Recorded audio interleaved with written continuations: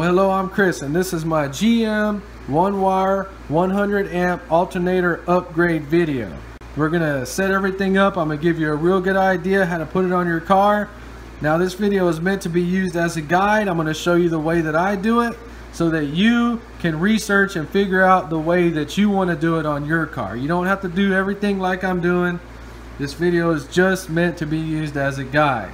Now, we are going to set it up and put it on my car towards the end, but at first we need to discuss and talk about this one-wire alternator so that you really know that this is what you want to buy. Now, this video is going to have a bunch of information, so if you're new at this or you're trying to figure this stuff out, please watch the whole video. I just wanted to show you what the one-wire look like. They just have that plugged, a little data sheet. That's all it comes with. So that's what the alternator is. Let's talk about it real fast so that we understand what we're getting into. Okay, so the first thing is that in '73 they went to internally regulated alternators, and that's what this is. Okay, so 72 and older systems used a voltage regulator. You got to get this out and you got to convert the system. The easiest way is you just pull the regulator out and jump this plug. So if you jump this plug over and it's not working or causing problems, don't get mad at me. The wiring in your car has been screwed with. This works 100%. Check my videos out on it. Okay, so the next thing, this is the 10 SI case, and it appears correct and is fine to use on 55 through 85 Chevy V8s. So they have a 3 o'clock if the alternator is mounted on the passenger side, and on the older cars they mounted it on the driver's side and you would have a 9 o'clock. So pay attention to that if you have a like 68 and older, so you don't have the lug on the wrong side. So the next thing, and probably the most important, is that you lose your gen or charging light feature on a one-wire alternator. And if you don't know what that is, I have a video. Watch before you buy one of those so that you really see what is going on with that charging light. Okay, so if you don't watch the video, the point is to go out there and study your car and check for little lights like this. Now, my 70 Chevelle does not have a charging or gen light, so that's why I'm putting it on my car. My car has an ammeter or amp meter. Now, if you don't really understand what this does and what this gauge means, if you ever seen one, it has a 0 in the middle. Okay, so if your generator's charging or alternator's charging, everything's good, that means you're charging. Your gauge is going to be reading above 0, somewhere right here. Now, if we added an amp and cooling fans to our car and all of a sudden our charging light comes on, what that means is that our system is not being charged. We got too much of a draw on our small alternator. Now we are discharging. So our gauge will start reading like right here. Okay, and that's why our gen or battery light comes on, because we are no longer charging the system. And this also happens when your alternator goes bad. And what that battery light means is if you're discharging, you're not charging the battery, is you're actually using the juice up in your battery. So if this battery light comes on and it stays on, you're eventually just going to drain your battery dead. That's going to cause all kinds of problems. Now, my car has an amp meter. I just got to deal with that. But this gen light or battery light has saved me 2 times from possibly ruining my whole day, going off and me driving to an AutoZone or O'Reilly and buying a new alternator because my alternator went bad. So if you have that light, you should really think about it before you buy the one-wire. Okay, so we have a one-wire alternator. We lost our charging gen light feature. Now you can add it. And the way you add it is 11 volt test module. Now, search this for one wire, dummy light, charging light, 11 volt test, and you'll find it at some company like American Auto Wire or something. This is going to cost you about $30 to $40. Okay, so you're going to wire that up to your dummy light, and when that voltage drops down, it's going to turn your light on. Okay, so of course you can add it, but the problem is cars like my 70 Chevelle, this is supposed to be a printed circuit board. It may be difficult to go in there and try to tap into the printed circuit board. So older than 69, a lot of them just had individual dummy lights so that you could probably wire that into older than a 69. Okay, so we give up our gen light feature with the one wire. And before you buy a one wire video, this guy was telling me that that's not true, that he has a one wire for 7 years on his car and the gen light, battery light works 100% perfectly fine. Now, I'm not going to argue with somebody when they're telling me something like that, because I have seen this too. The problem is that people that say stuff like that, they cannot draw you a wiring diagram or show you or tell you how it's wired for $1 million. Now, we're going to draw something real quick, and this isn't for that guy if you're watching this video too. This is just the general idea, just so that we really understand why we're sacrificing the gen light. So a lot of these GM cars with dummy lights, they have a common 10, comes on with the key. It's a hot 18 gauge wire that supplies power to all these dummy lights. The way the dummy lights work is it's going to have a wire going to a sensor, and whenever this temperature sensor gets too hot, basically all it does is it grounds out, completing the circuit, turning on your dummy light. Okay, so on the gen light, what happens, we turn the key on, it's going through there, going to our external regulator, and it comes out here and goes to the number 1, exciting the alternator. A light's going to turn on. So then what happens is, as soon as this thing starts charging, it's going to interrupt this wire and turn our light off. Okay, so the way that this is wired, that this plug is usually the plug that goes right here, but now we have a 1 wire, so we don't use this plug at all. So we turn it on, and let's say we still have the regulator in it. That wire usually goes over here to blue to excite it, and now it's not hooked up to anything, so this light should not even come on. And now let's say we unplug the regulator. Now the gen light doesn't even go to anything. So how in the world is this going to work at all? And let's say that we go ahead and put the 2 jumper wires like I showed you. That's all you're doing. And still, if this isn't plugged in, how in the world is this light coming on? Okay, the fact is that it's not coming on. It's wired up to something else, something screwed up in your car, but that light, there's no reason for it to work. So the point is that if you are running a 1-wire alternator, there is nothing connected to that light, no matter how you look at it. So your gen light is not going to work with the 1 wire. Okay, so the only thing that I can even think of, if your light is coming on or claiming that it's working with the 1 wire, is that possibly you have your temp, gen, or oil pressure dummy light switch, because the oil pressure light will come on when you first crank your car, and then it'll shut off as soon as it gets pressure.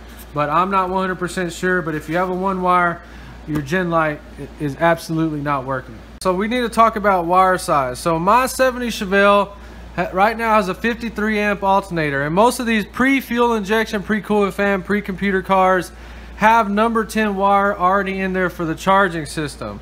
So if you have an alternator like this, you can go ahead and do a 75 amp upgrade without changing anything. Just change the alternator and you'll be good, but just make sure you have number 10 wire, and you should have it, but just make 100% sure nobody has went back and changed it. Now this chart is what I would consider the minimum wire you would want to run. And since you're doing an upgrade, a good idea is to go ahead and go a size or 2 bigger if that's not a problem for you. So we know our 100 amp needs a number 8 wire, but let's go a step or 2 up. So this is what we have in our car, number 10. I got some number 6 right here, and I also got some number 4 right here. So the number 4 would be 2 sizes up. Okay, and compared to a razor blade, you see how the sizes change.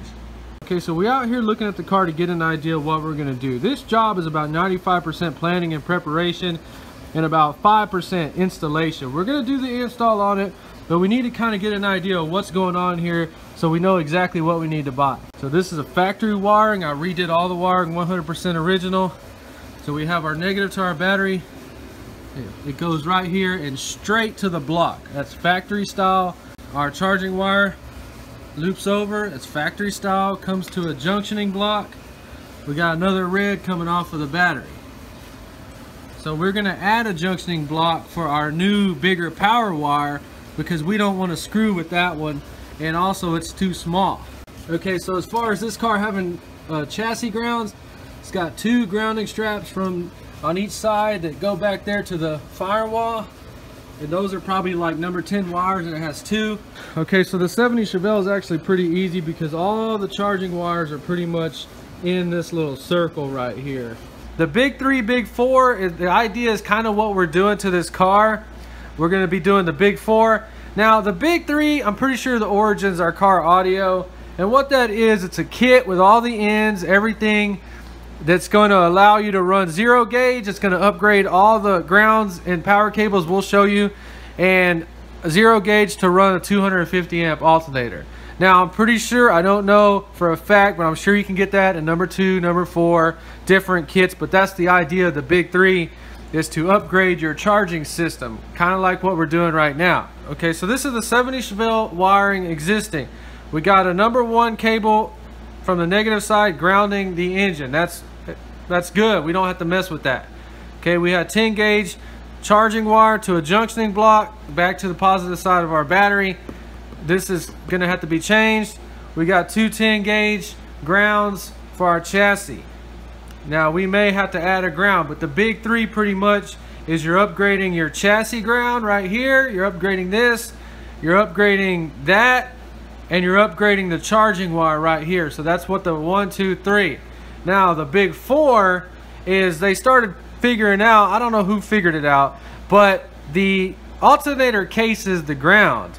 And you see how they usually have brackets. Nobody officially like sanded those down and made an official ground. They're just kind of bolted up, and it should be a 100% legit ground. But that's what they're saying, is that this needs an official ground. So the big 4 is basically we are adding an official ground. And on mine, I'm going to ground it back over here straight to the battery. Okay, so do we get it that that's the 1 2 3 4? That's the big 4. You got to upgrade this system. So we know what we have. Now we need to plan out our parts list so that we buy exactly what we need. We said that the ground here is fine. We don't have to worry about that one. Okay, so this system currently has a junction block, but this is a small stud. I think it's a number 10 screw, and it's currently what's in the car. Now, when we upgrade our charging system wire, we can't use that anymore because it's too small, so we're gonna have to add a junctioning block over here. Now, we're adding this because we need a bigger stud on here, 5/16 to 3/8. We're gonna run a wire over here.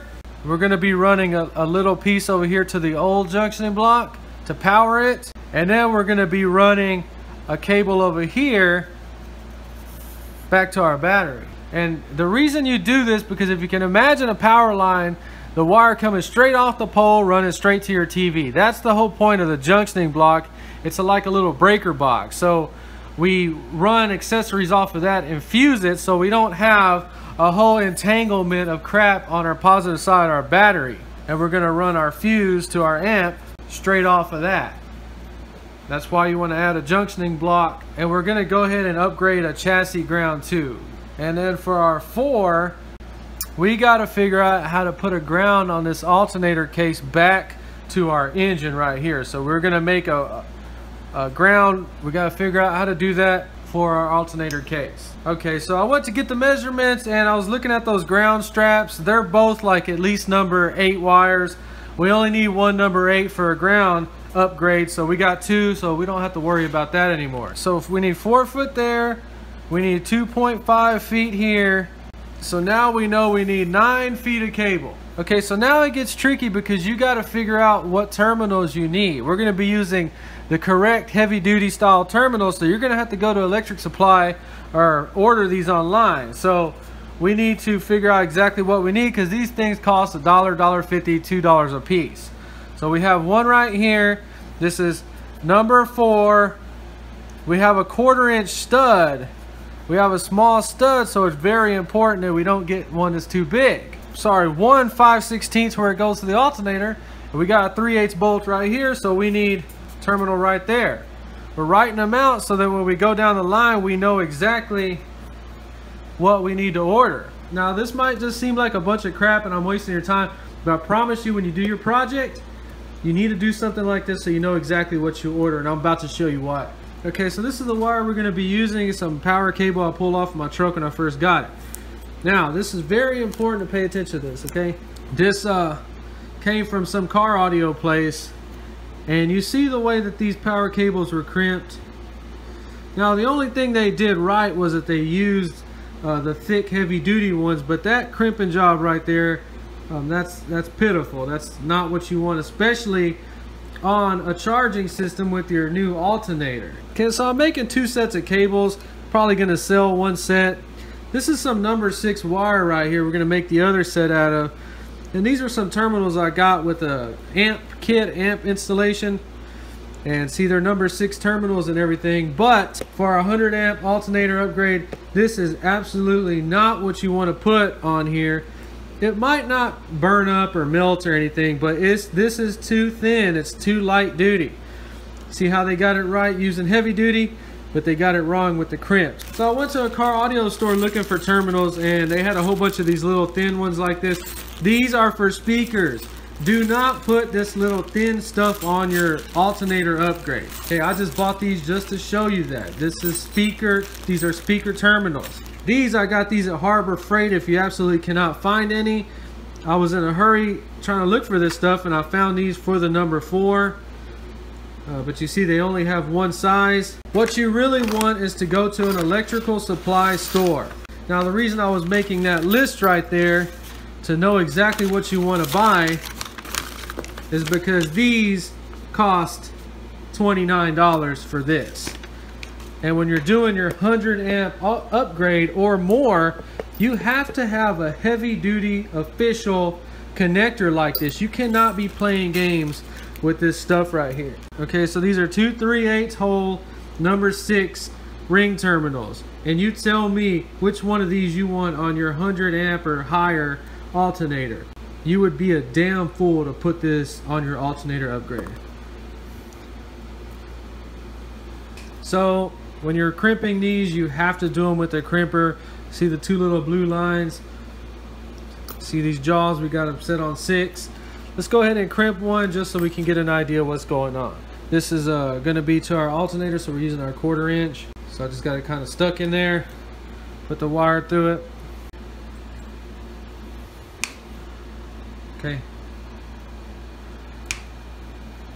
Okay, so we are going to put the heat shrink on them when we make our cables. I just wanted to really show you the difference on a crimped end and whatever this mess is right here.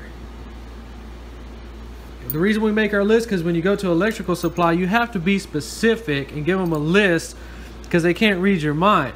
That 3/8 1/4 inch, that's the hole right there, because we're going to be going through the alternator stud, a junctioning block, and then our 3/8 bolt into the engine. We're going to go through showing you crimping some ends and putting the heat shrink just so you get a real good idea how that's done. Okay, so we got the number 4 ready to crimp.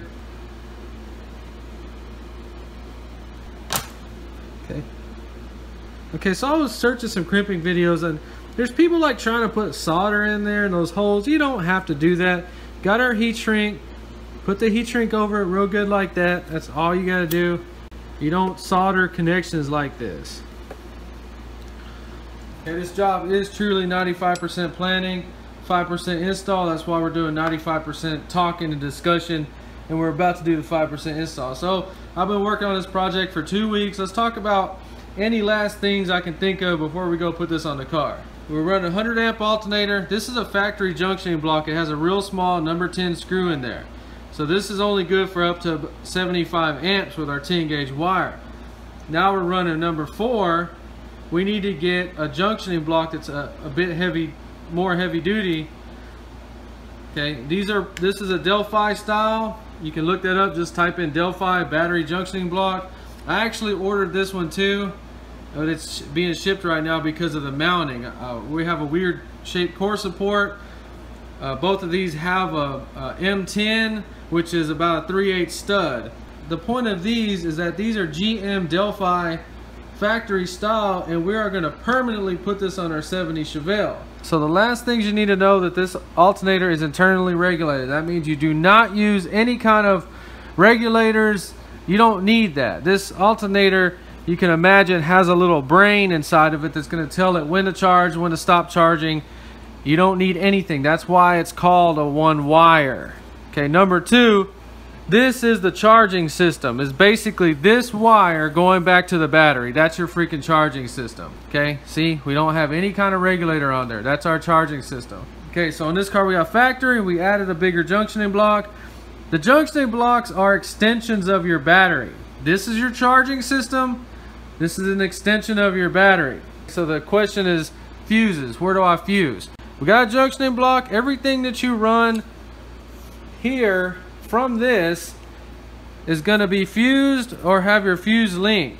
Everything you run off of the junctioning block. See, extension of a battery, you fuse right here. All this stuff's going to go in your car. We're not going to hook it up. I thought we were, but we got an amp fuse. You fuse off of that junctioning block. See, it's got a little wire hole right here. We got two big cables coming in, one little wire hole coming out. It's the point of the junctioning block. I mean, see, fuses, you can put fuses wherever you want. I mean, it doesn't matter. Do what you feel like doing, but the point is, charging system, extension of battery, they typically do not fuse anywhere in here. So we got the wires cut, ready to go on the car. The only thing we're gonna do to them is we're gonna cover them with this protected plastic stuff. This is 3/8 number 4 wire. Okay, so all cars will be a little bit different, but this is a 1970 Chevelle. We're gonna start by taking the ground off of the block. We don't need the factory alternator wiring at all. We're gonna completely remove it.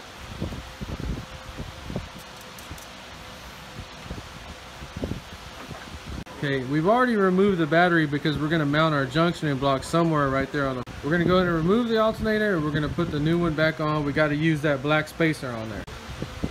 All right, pay attention to this that we took off.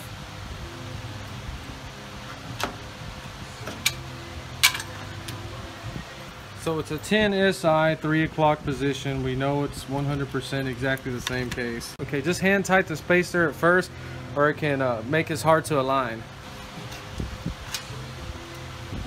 So we're kind of putting these where they don't show at all. First wire is our 1/4 inch charging wire from our alternator going over our junctioning block.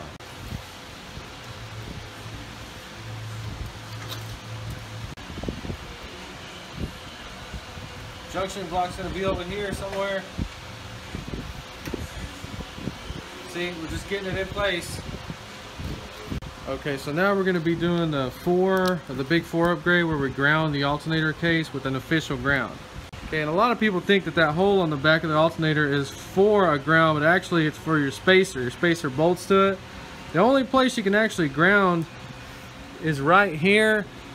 This is the screw or bolt that usually bolts it to the top bracket, so we're gonna have to get creative here. Okay, so that piece of the alternator is threaded right here, so we're just gonna put this little piece of all thread in there. That way we're gonna be able to clamp right here and we're gonna be able to screw our official ground to this side of it. Now when you're making official grounds, we need to use these star things. These are stainless things I got from Home Depot to ensure a real good permanent ground. We're gonna use one here and one on the block. The stud goes in. And see that stud through there? Now we can go ahead and permanently tighten our ground to this side, and we're going to adjust it with just a nut and washers.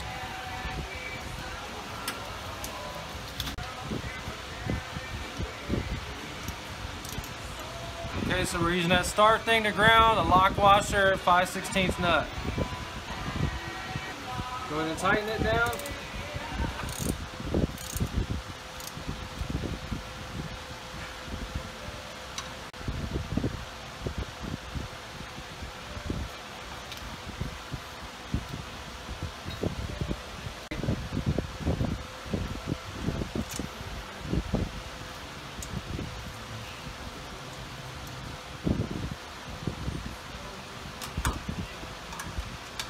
The alternator case ground, we just tightened it. See it coming down. We're going to join it back on the block with the original ground coming off of the battery.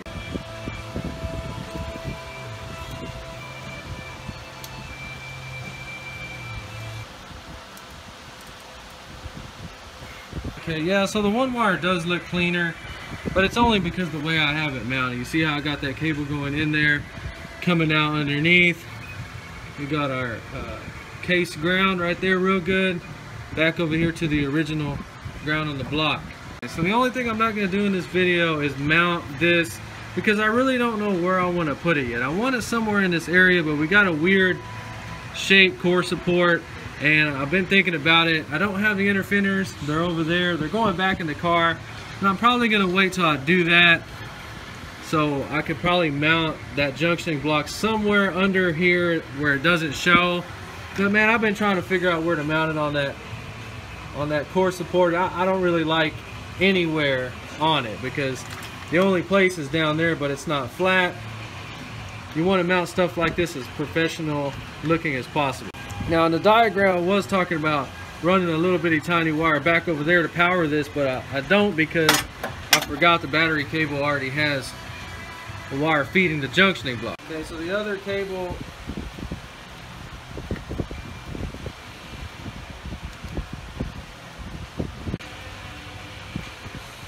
so like I said, I ordered 2 junctioning blocks. I'm gonna wait till I get the other one to officially put this somewhere, but yeah, I kind of like that area.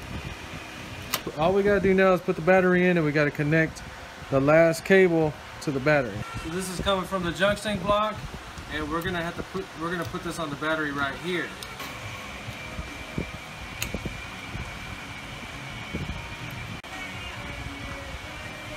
Okay, last thing to do, put the ground back up. So it's on there. The only issue I really see is getting something to protect that. It's not cool to leave that hanging out. That's straight from your battery. See our mocked up junctioning block? You'd want it in there, something like that. Okay, so on the terminal, we had to do this. We have no choice. We have to get a number 4 back to the battery post one way or the other. This way it's hidden, goes to the junctioning block, under there, back over here. Okay, so we did not upgrade our chassis grounds. It has 2, looks like number 8 wire grounding straps on both sides. Our ground was already a number 1 cable, so we only had to upgrade the charging wire, and we added our alternator case ground. Plan your project ahead of time. This one we're going to be doing vintage air for sure. I'm going to be doing the fuel injection like that. I think it's FI Tech or something, doing that for sure. And if I have any left over, we're going to do the cooling fans. And that's why I'm preparing myself for this 100 amp. Really don't see myself needing to go bigger, but if I do, that's why we went with number 4 wire. We can do the 140 amp with no problems. Now let's check this thing out charging. Let's see when it kicks in. It's supposed to kick in around 1200 RPM. Okay, so I put the 1 wire on this car because it does not have a gen or battery light on it. Turn ignition on. See, that's brake for the emergency brakes. And remember I was talking about how you might have those switched. That's an oil pressure light. As soon as we start the engine and it builds pressure, our oil pressure is going to go off. So it is possible, if your gen light is working, that you have it wired to your oil pressure light. Okay, so with the 1 wire, you're going to use a voltmeter. We got ignition on. Let's see what RPM this kicks in. It says 1200. So that's 600. It already kicked in. So everything works out fine. It actually does look a lot better like that. Everything looks good. We can barely tell that it has number 4 wires in there. We got our junctioning block in case we want to run accessories like our amp, anything off of that. So I'm just trying to give you a real good idea how to go about your project. The most important thing is the wires, because if you have undersized wires here, they're going to start getting hot. The insulation is going to get real soft, melt off, and then cause all kinds of short-circuiting problems. Protect your wires. Make sure you run oversized if you can. Everything will work out just like it did on this car. So I've been working on this project for over 2 weeks. So if you enjoyed the video, please like and subscribe. And thanks for watching.